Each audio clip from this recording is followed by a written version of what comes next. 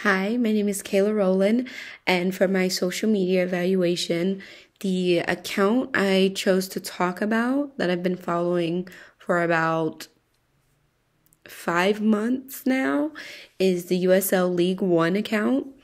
USL League One they're two tiers down from the MLS. So you have the MLS, then you have the USL Championship League, and then you have the USL League One. So they're still professional, but they're not the highest soccer professionals there is. I've gained a lot of interest in soccer since I started working full time for Union Omaha, which is a soccer team in the USL League One.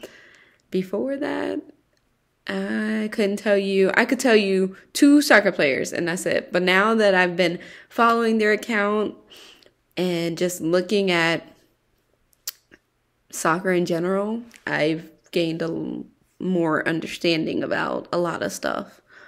The overall look and feel and the voice of the account is all about soccer, and especially like their league itself. So it talks about different teams, like if a team is going into another league that was in USL One, it's going to talk about that. It's talking about goals of the week, saves of the weeks, team of the week. And with the team of the week, they pull people that played well for that week and put them all on this, like, I guess, all-star team. And so it's like a very big accomplishment if you're on the team of the week multiple times, because it makes that person feel like they are doing their job and being noticed. The content they provide is by doing the goals of the week, saves of the week, all that stuff. The one that was most interesting to me is the Golden Boot post. So they post this, and the Golden Boot is like the top lead scorers for that league. So one of them, which is the highest league score right now, has 16 goals this season, and they still have 11 matches they have to play. And that person is from Northern Colorado, playing on the Hailstorm. And then my team, we have a lead scorer that is tied for 5th place right now, and he has 9 goals. So yeah, it just tells you whose boot is the best. When they say boot, like whose shoe is scoring the most goals.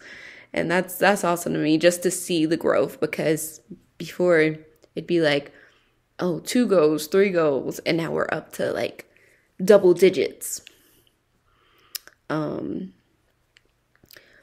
One of their posts that got a lot of feedback by likes, it was like over 1,000 likes on their post, was that one of the teams, North Carolina FC, is going to be moving up and rejoining the tier higher than the USL League One. So they're going up to the Championship League.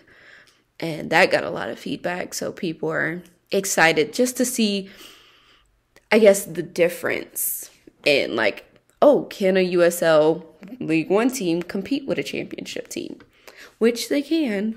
When they had the Open Cup, my team actually beat this one team that was in the Championship League. So it's going to be interesting, that dynamic. And then Team of the Week, they get a lot of shares, because if a player is on there, they're going to post it on their story. And then friends of the players, teammates of that players, they all post that Team of the Week, showing their support for their friend, their athlete. If you're an agent, some agents post their athletes have made the Team of the Week 3 times. This is, it's a big thing. And then comments, I don't see a lot of people commenting on their stuff. It's more just liking it. Yeah. Why do people follow this account? Is because if they're soccer fans, they follow all leagues. They don't care whether it's the semi-professionals, which is like USL2, all the way to Manchester United, their soccer team. So I feel like it's directed towards, and a lot of people follow it if they love soccer. Yeah. This account does interact and engage with their fans by allowing them to vote on whose goal should be goal of the week. They'll have like different people for goals of the week and show you their goals, and then you can choose which one you feel like should have that spotlight. And I think that is very important in engaging your fans and followers and keeping people interested in the sport. And then I feel like this social media account helps the marketing of this league by allowing people to see more, because social media it shows everything. So if you can't watch the game on ESPN Plus, they'll have like little clippets of, some amazing dive saves by the clean sheet of the year, or they'll have, this goal, unbelievable goal, and show you it. So even if you can't watch it, social media brings it to a platform where you can catch a little bit of the game.